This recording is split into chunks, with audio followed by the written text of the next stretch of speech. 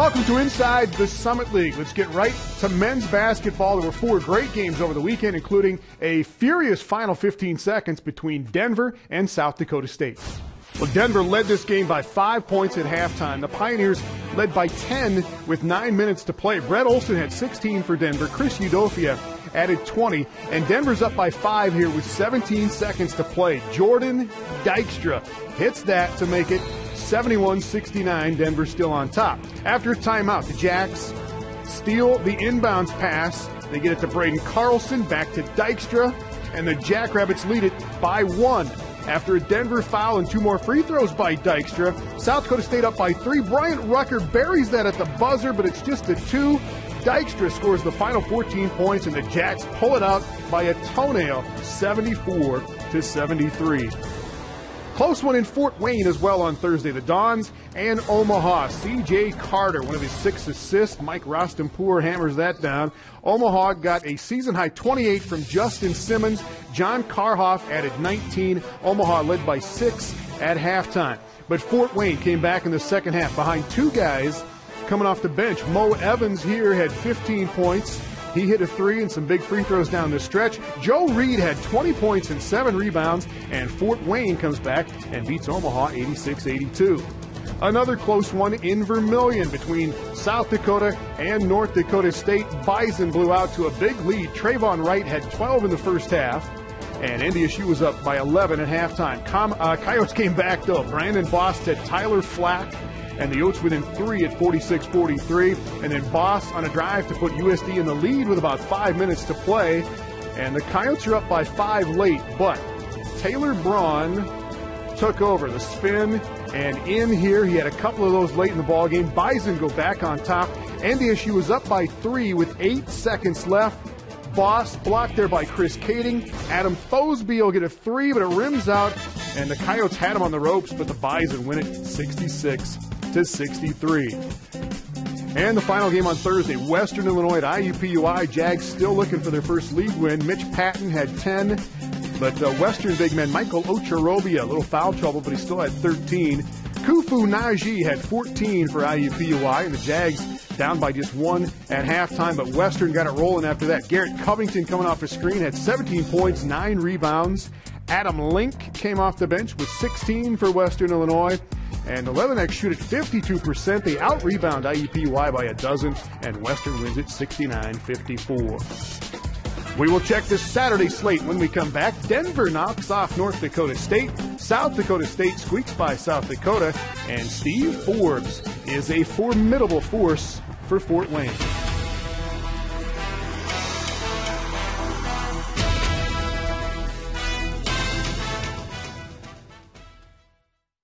This isn't an Epic Sports commercial. There's no Hollywood director. There's no $1 million budget.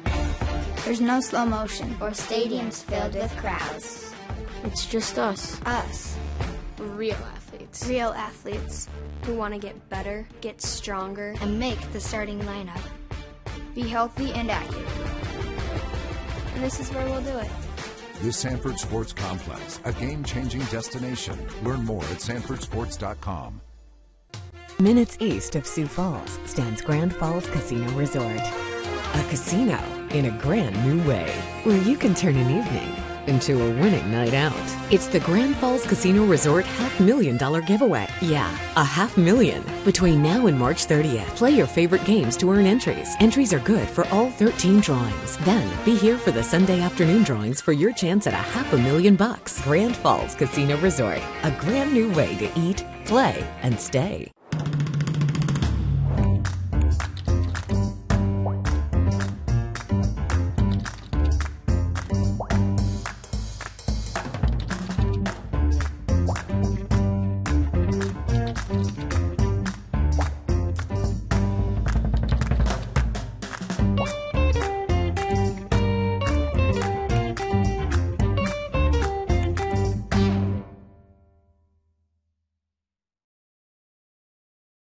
Inside the Summit League is brought to you by Sanford Health, Grand Falls Casino, and Dakota Land Honda. Back to men's basketball now, and the games from Saturday, starting with the two top dogs in the league going at each other with North Dakota State at Denver.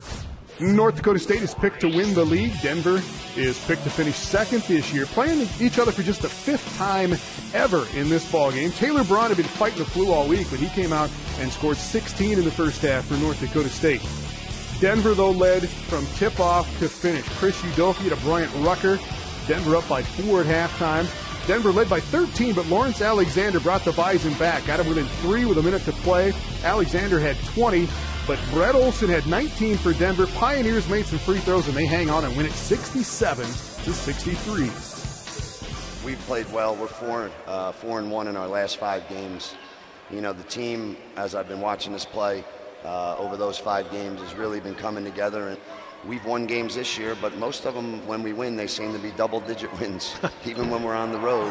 And what this team, you know, was going through was had to sort of learn, you know, again, right, win a close game. Speaking of close games, South Dakota State at USD on Saturday, and the Jackrabbits had not shot the ball well in the last 2 trips to the Dakota Dome, but they were offensively ready in this one. Braden Carlson led South Dakota State with 22.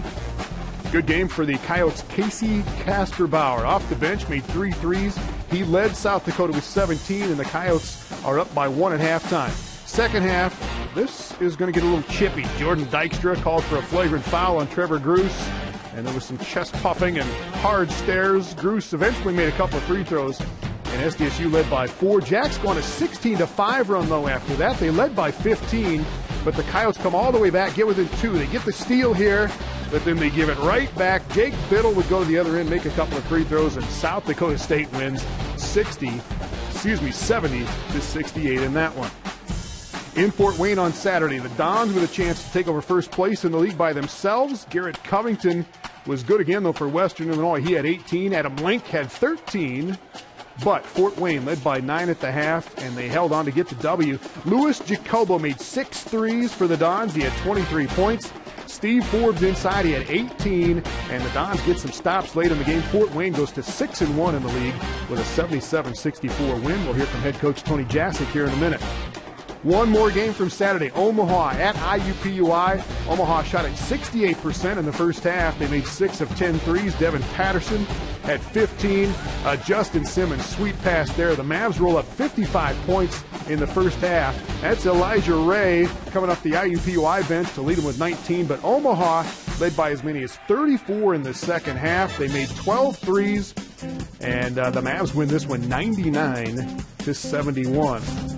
So Omaha finishes the first half of the season 3-4. You got South Dakota State and Denver now at 4-3. The Bison up there at 5-2, and Fort Wayne on top with just that one loss in their game on the road at South Dakota so far. And we've got Fort Wayne head coach Tony Jasick on the line. 18 wins already for Fort Wayne. That ties them for the most ever as a Division I program. And what has been clicking so far for your team this year? I think our team has done a nice job of continuing to improve. I think we're a pretty unselfish team. And, you know, when you play unselfishly, I think your numbers tend to maybe be a touch inflated as compared to if you were to try and play some one-on-one and do things on your own. So I think we have some good players, but I think we're doing a pretty good job of playing unselfishly, and that has led to us having a pretty successful start here to the Summit League schedule. One of the impressive things about your team, Coach, is eight guys that average between 7 and 15 points a game. That's pretty incredible balance, isn't it? And at the end of the day, I think our guys know who's going to play. They know what their strengths are, and I think our team overall has played for the most part. Now, don't get me wrong; we've had some ups and downs, but for the most part, we've pretty much played to our strengths. Well, you told us last year that big man Steve Forbes was going to be a force for you this year. Has he been everything that you expected? Yeah, I think he's done a nice job for the most part. But again, he's faced some foul trouble issues because of his size in our league. Fortunately for us this weekend, he's going to play against 2 guys up in the Dakotas that will be able to provide some physical resistance, and we should have a couple good matchups. But he does. I think he changes our team when he's on the floor. You have to make some decisions when you're guarding him, and I think he can score the ball on his own, but I also think he's a pretty gifted passer, and that has led to some pretty good looks and good offense once he does kick the ball out from the post. So he's been kind of what we thought, what we hoped, and hopefully continue to improve and have a nice finish here this year. When we talk to other teams about your team, Coach, they bring up the word toughness a lot. Have you tried to consciously build that reputation with your team? You know, I think that there's something to be said when you're at spots like ours here, you know, at IPFW. You better have some toughness. You better have some unselfishness. And I think our team has continued to grow in that area. We're really going to be tested as we head down the stretch with the way the schedule has flipped for us. Now we go on the road for 5 of 7, and if you don't have some toughness, some unselfishness about you, you know, these last 7 games can get away from you in a hurry. So something we try to take a little bit of pride in. We try to play the game the right way, and hopefully, you know, our guys can be rewarded for that here down the stretch. All right, last thing, you talk about the schedule flipping around now and how tough it's going to be to finish on top of the regular season standings. But with the way the league tournament is set up this year, how huge would it be to get that number 1 seed? Well, I think obviously it would be an advantage playing, you know, having to play 2 games. I also think that there might be a little bit of some disadvantages in that everybody you play is going to have already played a game. But we were looking at it, and I tell you what, I guess we got a 17 tournament, right, guys? Right. You look at trying to make travel plans and the way the bracket is set up, it's going to be a unique experience to try to figure your way through. Because if you finish 2 or 7, you're going to play on Saturday, I guess. If you finish in the middle, you're going to play on Sunday. If you win it, you're going to play on Monday. So just trying to figure out how it's all going to play out and go through it for the first time. And I guess probably the only time with Oral Roberts coming back next year will be an interesting challenge. All right, thanks to head coach Tony Jasick in Fort Wayne. And when we come back, women's highlights, including a huge game for Fort Wayne's Haley Seibert this weekend.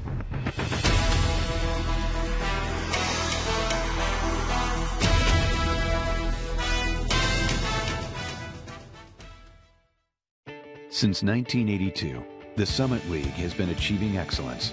Beyond providing a quality education to more than 120,000 students, the league continues to strengthen its reputation of being nationally competitive in athletics.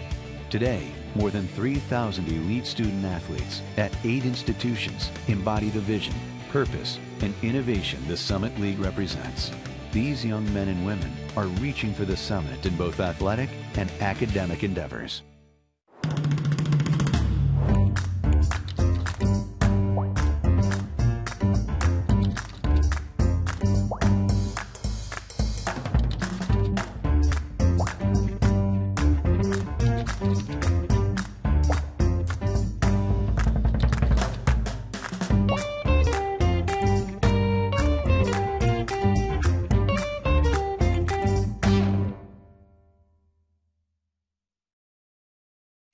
Minutes east of Sioux Falls stands Grand Falls Casino Resort. A casino in a grand new way, where you can turn an evening into a winning night out. Spin a day off into a day of play. Who says life next door shouldn't be grand? Celebrate Valentine's Day with David Cassidy, February 14th at 8 p.m. Call, click, or visit for tickets. Grand Falls Casino Resort, a grand new way to eat, play, and stay. The great thing about snowboarding is the adventure. All day long you're finding different ways of doing different things, and it's never the same. I don't mind snowboarding alone, but if you've got your friends up there on the mountain and you guys can all cruise down together, it's a really, really fun time. Snowboarding has been really fun and really rewarding for me, and I want it to be fun and rewarding for my customers as well. I'm Lindsay McKinstry, and I'm one of the snowboard experts at Shields. Inside the Summit League is brought to you by Sanford Health, Grand Falls Casino, and Dakota Land Honda. Now to women's basketball. So far, the preseason pickers have been right on. South Dakota State in first, IUPUI in second right now. Here are the Thursday games with the Jacks winning at home and the Jags rolling on the road. IUPUI has been great on the road this season, 8 wins in 10 games, and they got to the early lead in this one against Western Illinois. Nicole Rogers made 3 threes in just the first 5 minutes. But Ashley Luke had Western right in it. Western down by 1 with about 5 minutes to go in the first half. Dee Bellamy back the other way. She had 3 steals, 7 assists, and 11 points for the Jaguars. Liz Sketowski led Western Illinois with 14. Her 3 ties it up at 26 in the first half, but IUPUI went on a 12-0 run to end the half. Don Luster had 11, and the Jags roll in the second half, win it by 17. In Brookings, league leader South Dakota State taking on Denver, and a big game for Paige Bradley. 24 points, 7 rebounds, 6 assists. Bradley with the assist there to Kaylee Edwards, and Denver led by 6 early, but the Jackrabbits took off. Steph Pollock had 14. Jacks go from 6 down to up 12 at one point in the first half. Watch this move by Gabby Bover.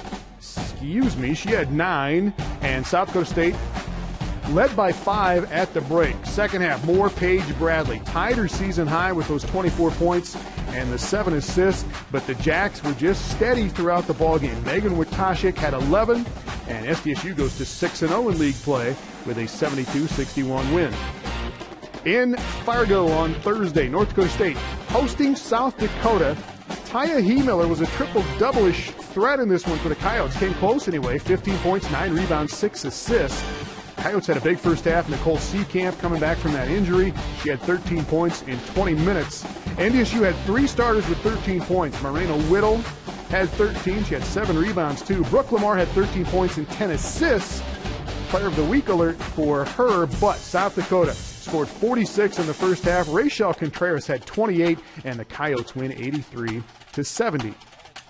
And in Omaha on Thursday, the Mavs in Fort Wayne, they each put up 39 in the first half. Sammy Pollock for Omaha had 11 points and 7 rebounds, but Fort Wayne made 15 threes, tied a season high. Haley Seibert has been killing it from long range. She made 7 more in this one.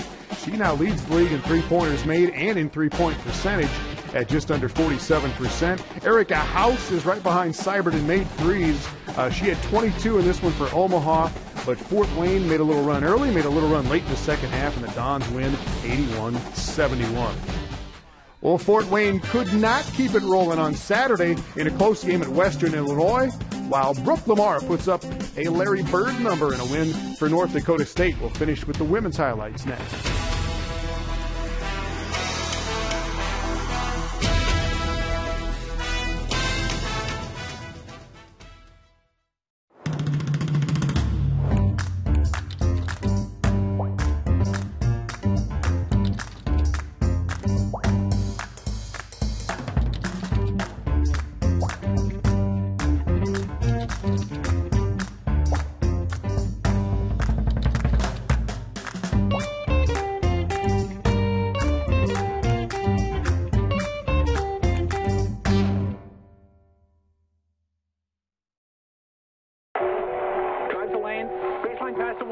Williams shoots, gets up, he scores.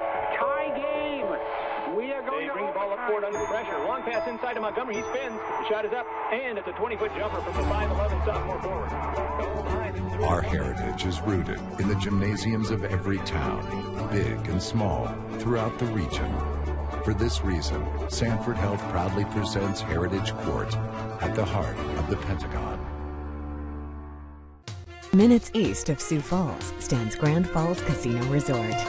A casino in a grand new way, where you can turn an evening into a winning night out. It's the Grand Falls Casino Resort $500,000 giveaway. Yeah, $500,000. Between now and March 30th, play your favorite games to earn entries. Entries are good for all 13 drawings. Then, be here for the Sunday afternoon drawings for your chance at $500,000. Grand Falls Casino Resort, a grand new way to eat, play, and stay. Inside the Summit League is brought to you by Sanford Health, Grand Falls Casino, and Dakota Land Honda. Back to women's hoops. 2 great performances on Saturday. Brooke Lamar at North Dakota State and Ashley Luke at Western Illinois.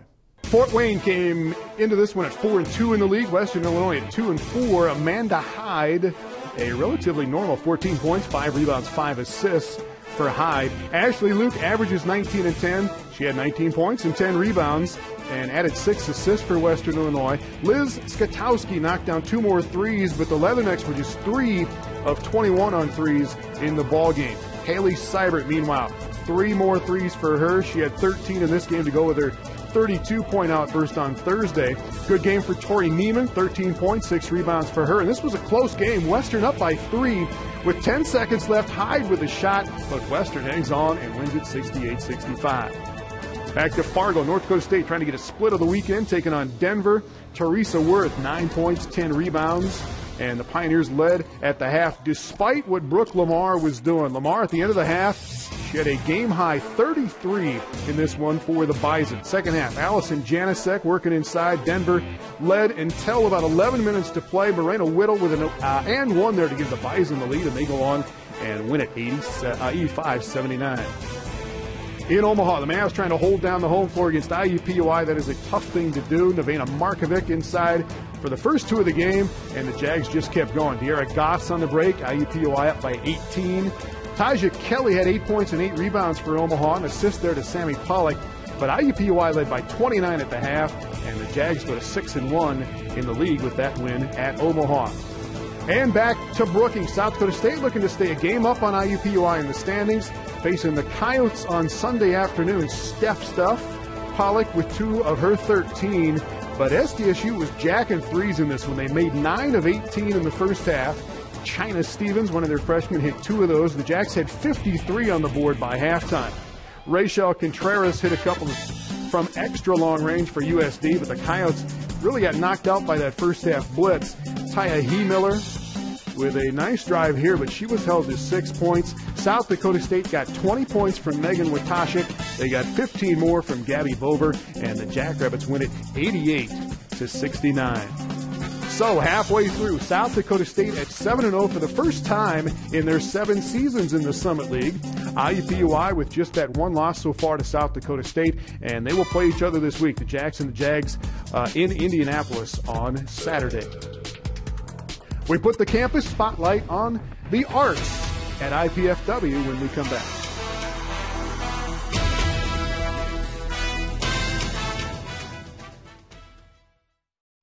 Minutes east of Sioux Falls stands Grand Falls Casino Resort. A casino in a brand new way, where you can turn an evening into a winning night out. Spin a day off into a day of play. Who says life next door shouldn't be grand? Celebrate Valentine's Day with David Cassidy, February 14th at 8 p.m. Call, click, or visit for tickets. Grand Falls Casino Resort, a brand new way to eat, play, and stay.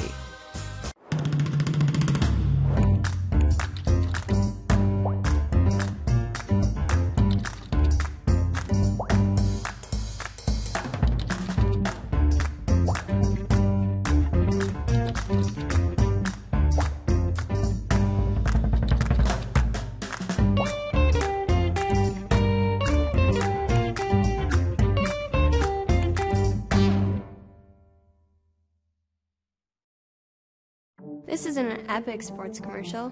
There's no Hollywood director. There's no $1 million budget. There's no slow motion. Or stadiums filled with crowds. It's just us. Us. Real athletes. Real athletes who want to get better, get stronger, And make the starting lineup. Be healthy and active. and this is where we'll do it. The Sanford Sports Complex, a game-changing destination. Learn more at sanfordsports.com. Inside the Summit League is brought to you by Sanford Health, Grand Falls Casino, and Dakota Land Honda. Welcome back. Well, the arts can mean a lot of things on a college campus. Here is what it means at IPFW in our campus spotlight.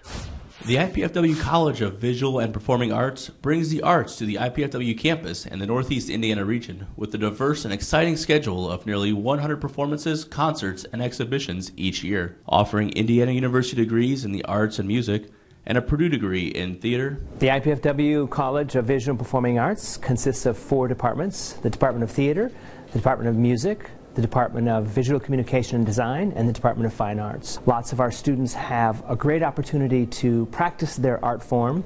Our actors are often on stage early in their career as freshmen. Our musicians perform in the ensembles right from the beginning.